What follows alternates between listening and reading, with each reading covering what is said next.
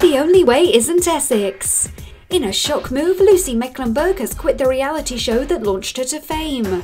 The TOWIE star finished filming the Christmas special recently, and a source reportedly told Heat magazine it would be the 21-year-old's last appearance on our screens.